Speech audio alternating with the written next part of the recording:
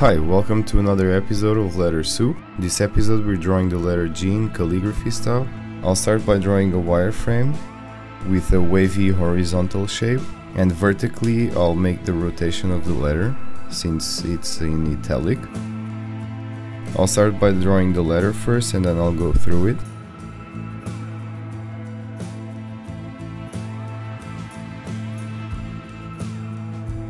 So if we draw a normal cursive G, you have this section of the letter that it's the base. And in calligraphy, mostly due to the pens used, the letter has a flow. Every downstroke is heavier, ending up in a thicker line than the upper strokes. And since we're not using a calligraphy pen, we have to recreate this flow on the paper. And will basically look like this. And I'll do an outer line around the letter too. And here I'll show you how I would draw a B, and a D.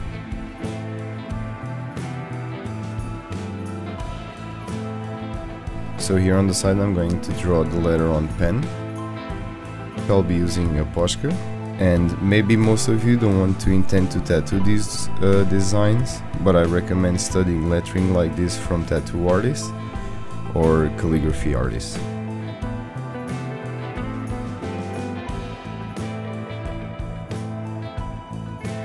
And again, I'm making every stroke that's going down thicker and the strokes that are going up a little thinner.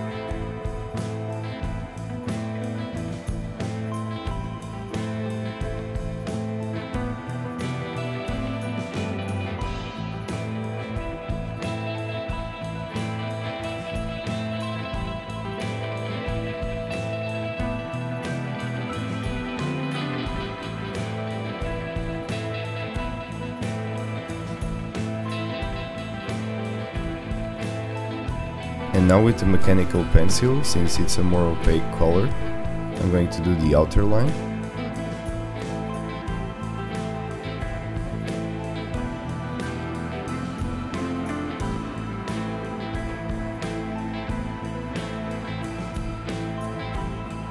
And I'll use this blending stump to make some shadows around it.